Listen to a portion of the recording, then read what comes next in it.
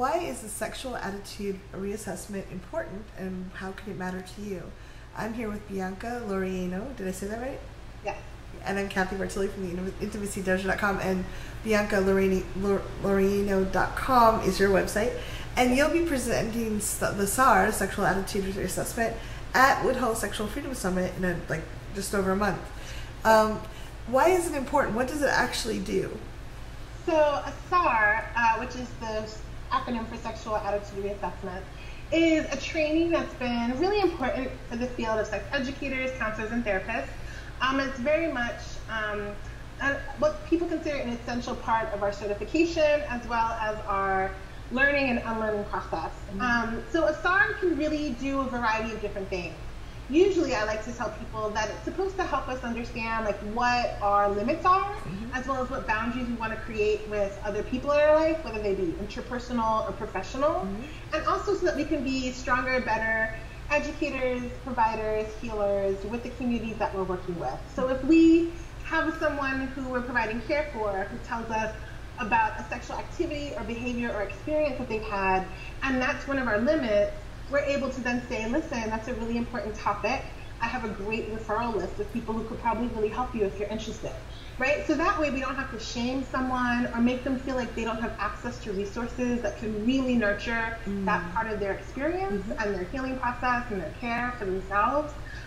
So it really is not just something that's for people in the sexuality field, but it's really something that all of us need this kind of training and workshop for.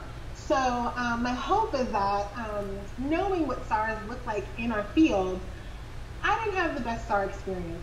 It was pretty one-dimensional. The bodies that were represented were all the same. It was very color-free. There were no disabled bodies, no bodies of color. It was just a very traditional SAR. It was about a decade ago. And I like to think that the SAR that we've created is something that is a lot more on the vanguard of the work that we're actually doing. Well, if you and Ida, who are, that's very vanguard. And I hate feeling like I feel invisible. I'm a bigger person, and almost all sex ed videos and demos, whatever, they're like size 2, super yogini models, whatever, and I'm just like, well, great. My brain already knew those people could have sex. Right, exactly. I want to see that I get to have that kind of experience too. Exactly, right? It's like the affirmation that comes with the representation. So I call it a POC, like a people of color centered SAR, because it centers the bodies of people of color in the variety of ranges that they come in. And that, unfortunately, is like a really revolutionary approach to SARs, because a lot of the media that we have available to us within our field does not represent us, just like it doesn't represent larger bodies or disabled bodies or trans bodies in a similar way. So that representation is really important. So what we've been able to do is gather media that does come from a sexuality field focus, but also media that we're constantly interacting with, like common and popular films, television shows, memes. The internet has just revolutionized SARs, really. And have the SAR become something that's so accessible to us that we recognize that it's useful in our daily lives, and just in the way that we spend time with ourselves, the music we listen to, the entertainment that we allow to be able to consume and come into our communities and into our space. So it really is something that you have to invest in, right? Because it's an experience that is really full. Sorry, I didn't turn my phone off, so you might hear a little beeps. That's fine. You're popular. Gotta be on call sometimes. But what the SAR experience is a 2-day experience. So we're together for 8 hours, and I know it sounds like a lot, but it's not just straight lecture.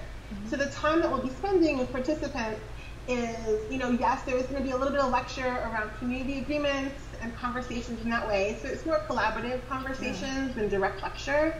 And then there's a media literacy and a media justice component. So we do bring in media of a variety of different formats. So painting, sculptures, we bring in a variety of different forms of media, books, texts, religious texts, right?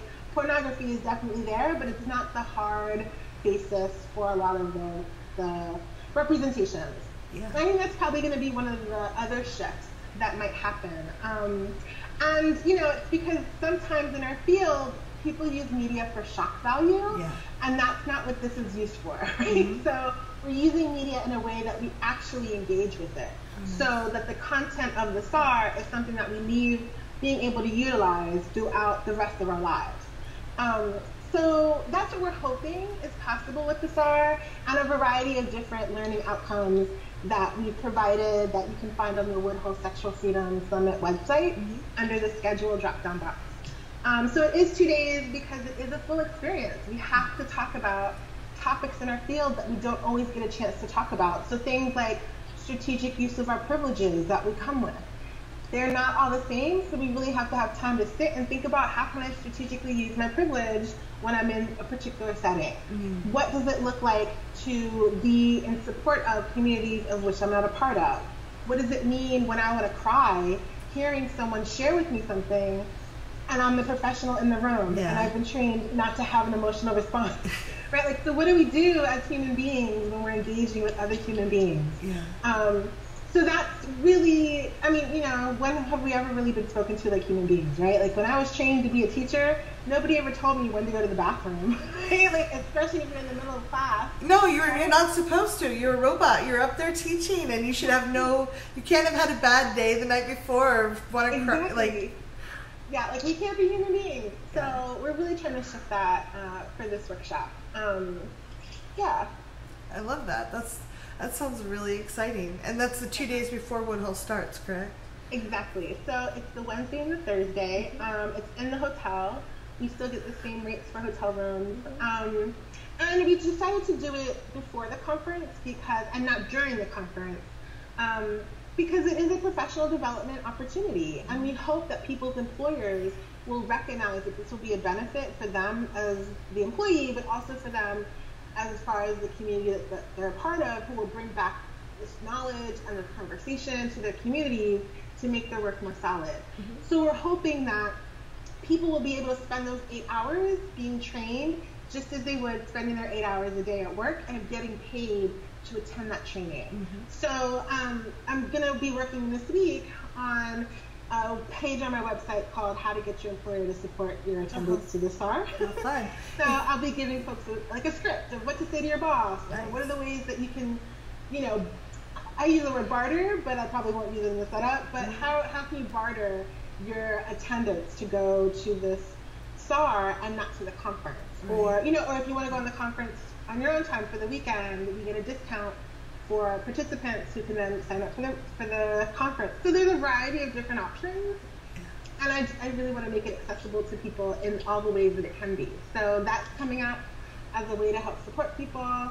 And Woodhull also has a couple of scholarships of their own, and so I would encourage people to reach out and check out their website, reach out to Mandy and Ricky, and inquire about those scholarships, because it's a full scholarship to attend the SAR, so everything's paid for to attend. As far as registration. Yeah. So I just want to clarify too. You said it's a POC, people of color SAR. Does that mean only people of color should attend, or that anyone can attend? Yeah, that's a great question, because everybody should attend. So I call it a people of color centered SAR. Centered, yeah. Right. So we center the experiences of some of our most marginalized community members, which are people of color. So we're talking like Black trans femmes. We're talking Indigenous, you know, women. We're talking about young parents, you know, people with disabilities who are online doing revolutionary work and bringing disability justice to everything. So it really is a very interdisciplinary experience, and it's not just for people of color, but it is a SAR where people of color will be affirmed, and like their experiences, for example, of like racism and of white supremacy and of surviving those realities are discussed and are affirmed. And you know, Kathy, we talk about white supremacy as a fetish, as a form of power, objectification, as a structure. Yeah, we talk about it in all the ways that it can manifest in our lives and how it impacts us as human beings. So we do expect people to come in as their full human self, and we also provide referrals and support for people after the SAR. And so we have a list of professionals who are willing to offer 30 minutes free for one session with individuals who really need to process, or who might need like some coping strategies that I'm not prepared or even should be giving other people. You know, I can share what my coping strategies are, but I'm not a mental health professional in that way. So I want there to be an opportunity for people to pick and choose who they want to talk to, right? So if we have like an older white woman who comes, who's heterosexual and divorced, she might want to talk to the older white heterosexual therapist, right? And maybe she doesn't. Maybe she wants to talk to somebody who's completely not in her community, where she has total anonymity, and then she can pick the person who she's never heard of. She can reach them, look them up, right? So we really are trying to care for all aspects of the participant when they come into the space. So it's for everyone, and we welcome everyone. And we have a limited amount of seats because we really want it to be a really great and intimate opportunity for us all, because it is really intimate and hard work that we all need to do, and we recognize that. So we don't want people to feel overwhelmed through their unlearning and learning process. Well, and unlearning is it's challenging because I know that I get identity around it. And I'm like, no, but I worked so hard to get this information and it's wrong. Right, unlearning always feels for me like a failure. And I always have to do like that positive self-talk where it's like, you're not a failure at all. Look at where you're at. You feel this way because you've done all this work to get here, and it's not a failure, right? It's just not manifesting the way you want it in your head. So yeah, the unlearning part is really hard, and I feel like it's tapping into what does that feel like, and how would I want to be treated? That helps me really build and craft. Yeah, I love that a humanistic framework for this art. Yeah, no, the extra support sounds delicious for that, and I try to remind myself too that, you know, what I learned at the time may have been the best that was available, but our community is evolving really rapidly and getting new understandings that what I learned 2 years ago and spent a lot of trouble integrating, just there's a lot more nuances now, and it's really important to pay attention to those. And I love the idea of the POC-centered, because there's so much that, you know, as if we're not in that culture, we're still like, we can be blind to. Our privilege lets us get through things without being aware of so much, and that having that focus that's beautiful, so powerful. Thank you. Yeah, and you know, it's also one of those things where we want to keep it sex positive, and talking about things like violence and rape and assault in our communities, which happens all the time, and a lot of us are doing that trauma work in a variety of different ways. It's challenging to stay sex positive and talk about that kind of violence and trauma, right? Like, it's one of our biggest challenges. And so I think what's important for people to know is that we do talk about those topics, and we do it in what I like to think the most loving, humanistic way, where we divest in a disposability approach, where we're going to say, listen, we've all been socialized in a really violent way, and yes, white supremacy and racism exist, and it hurts all of us, right? The white people in the space are hurt by white supremacy too, right? Yes, so yes, absolutely. It's not just a one direction thing, and so all of us need to be invested in justice and liberation, whatever that looks like for us, because we're all going to have a different vision and dream. And so, you know, I know my vision of liberation might look different from yours, Kathy, and all I want for you is for you to be able to have the resources for you to find that liberation for yourself. And I don't want to get in the way of that. And I think that's my most human self, right? Like, that's me at my most whatever, my most peace, my most whatever, my purest essence, I guess. Well, to make conscious, aware decisions about what it looks like, because if you're just if you've never been exposed to this whole other aspect, how could you possibly incorporate it? Right, exactly. And I'm of the mindset where, yes, there's going to be fighting, there's going to be disagreements, people are going to fuck up, people are going to fail, we're all going to do it, I'm going to fail. I don't know what my next failure is going to look like, but I've failed already. You know what I mean? That's how I got here, because I failed all these times. And, you know, yeah, some of those failures are embarrassing, but I learned huge lessons from them, and I've been able to use them in a way I've not internalized the shame, you know, and been able to really be like, this is not shame, this is something else that I can do with this.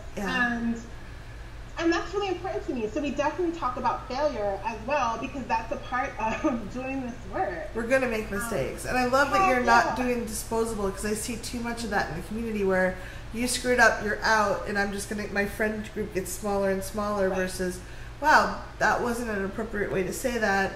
Please upgrade, or, you know, helping people. Right. Exactly. And I get that some people need to go through that isolation process or shrinking the inner circle. I know I went through it when my mother died. Oh. And that's fine. You know, we all do it at different parts of our lives.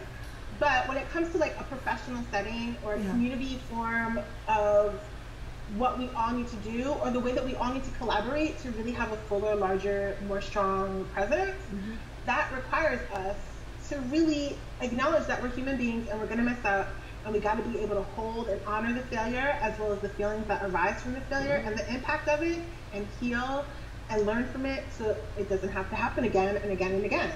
And that's something that really excites me as far as honoring failure in that way. And for me, you know, I always tell my homegirls, I'm like, look, we do not have to know each other's panty size or bra size or jockstrap size to fight for each other's access to resources. You know, like, I should not have to know your middle name or the fact that you don't have one in order to say you should have access to all your birth certificates. Every being should have access to this information as age appropriate it would be. Heck yeah. Like, that's not, you know, I don't want to be on this planet trying to get in the way of you being your best self, living your best life, whatever you want to say. You know, I want to be here to help you. I want to be one of those people where they're like, if I'm in this situation, I know Bianca can find me the right person to connect to. I like that idea. Or Bianca's the person who I need to go to because she's the person I need to hire to come to my job and tell them what's happening. You know, like, she's the expert that they'll listen to, or whatever. I don't know. Like, I want to be that kind of resource to our community members. And these are one of the ways that I want to give back. And you know, and I love this stuff, right? I love being a facilitator and an educator. I really enjoy collaborating with Ida. I'm really excited for what we're going to be bringing together to enhance this framework that I've already established. And I really love that Ida is down to like build with me as well. Like, they are really invested as well in the vision that I have and in the ethics of how I want to build the community that we're a part of sexuality. Oh, I know they're very powerful and very invested in like understanding this work. So it sounds so powerful.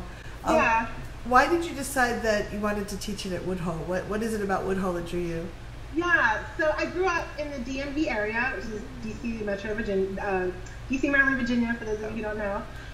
We call it the DMV. So there's that part, right? It's my hometown, more or less. I grew up there. But also Woodhull is one of the few conferences that actually has the word freedom in their vision and in the work that they want to do. And I've just witnessed the work that Mandy and that Ricky have done at other conferences that I've attended, from scientific things like Quad S to, you know, all sorts of things like Sister Song. And the fact that they're collaborating with Sister Song this year is really meaningful for me as well. I think it's a really vital time for public policy. And Sister Song has been at the forefront of policy for a reproductive justice framework that they've been implementing and supporting and moving forward. So I think that's vital. And because, you know, I'm one of the 3 foundresses of WOC-CHN, which is the Women of Color Sexual Health Network. It's such a beautiful resource. Thank you. And you know, for people who don't know, use our acronym WOCSHN.org. And this is something that's for POC only, where it's a membership organization, but anybody can go to our website, read what we are doing, hire one of the educators. It's a great place to find really brilliant people. If your community isn't networked to POC people, like go get networked.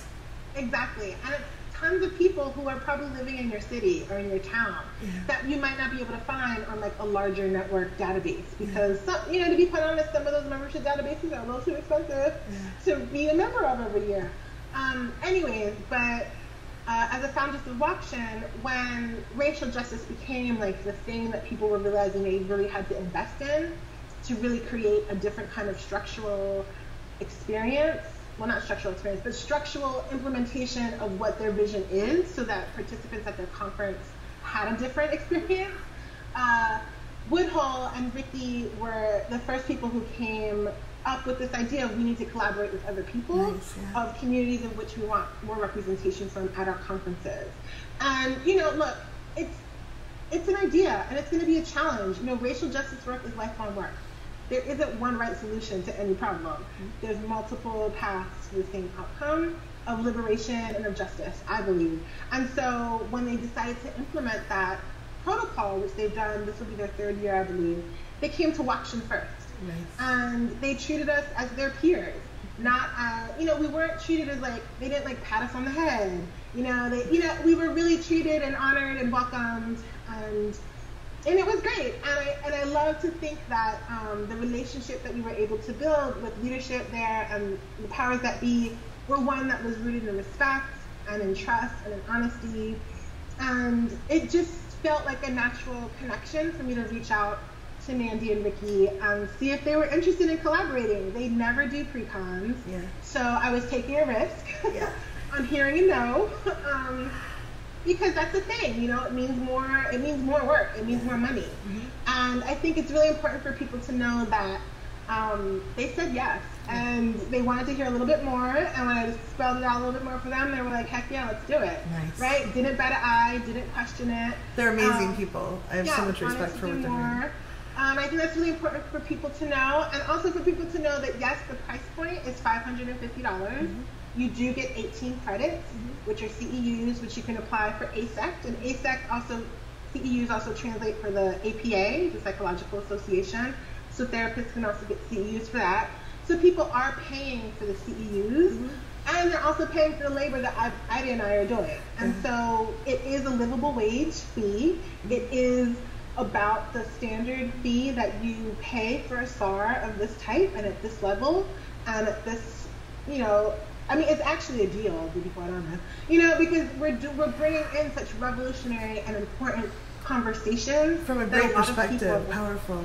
Yeah, that a lot of people just don't ever have the opportunity to do. So it's a really special time. And we also have figured out a way to share and divide money so that all of us, including Woodhull, are compensated fairly. And so a majority of the funds go directly to Ida and I to cover our basic needs and our livelihood. So I think it's really important for people to know that the $550, a majority of that is going straight to Ida and I. And they should know that it's not going into like an HR bucket or the bucket for the copy paper. It's really coming to us, and we're going to go buy groceries and a plane ticket to see our grandmothers and whatever else, and that's really important for me to share with people, because sometimes we don't know what happens behind the scenes, or what kind of conversations or agreements people are willing to make, or we hear horror stories about exploitation. That didn't happen here. They were down to be like, y'all, this is your intellectual property, this is your creativity, this is your time and your labor and your bodies. You should get most of the money, and that was our agreement. So congratulations. Yeah, so it's been a great opportunity, and I feel like I made the right decision.